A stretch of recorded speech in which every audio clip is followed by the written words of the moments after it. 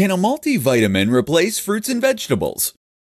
Everyone knows that they should be eating more fruits and vegetables, and everyone knows the reason, in order to get more vitamins and minerals. But seeing as this is the main objective, you might be wondering if there isn't an easier way. What if, instead of eating more fruits and vegetables, you instead got the very same nutrients from a supplement?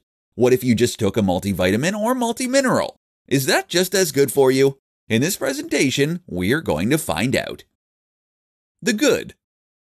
On the one hand, a multivitamin tablet, which I'll use to refer to both multivitamin and multimineral from now on, can help to offer a very convenient way to get more nutrients in your diet.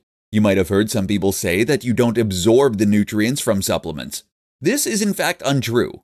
And if you need evidence, consider the cases of people who live off products that are designed to contain an entire balanced diet in a single supplement. Yes, these are real.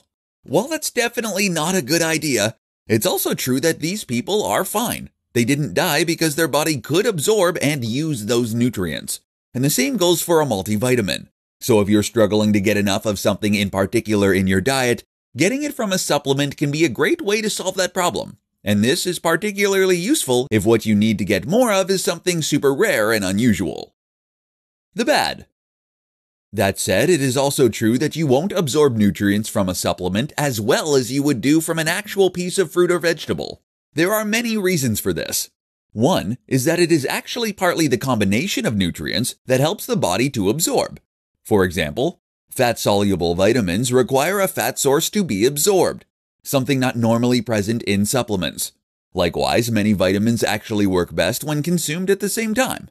That's before you consider the different pharmacokinetics that influence the amount of time it takes for vitamins and minerals to travel through the body, which means you ideally wouldn't take them at the same time.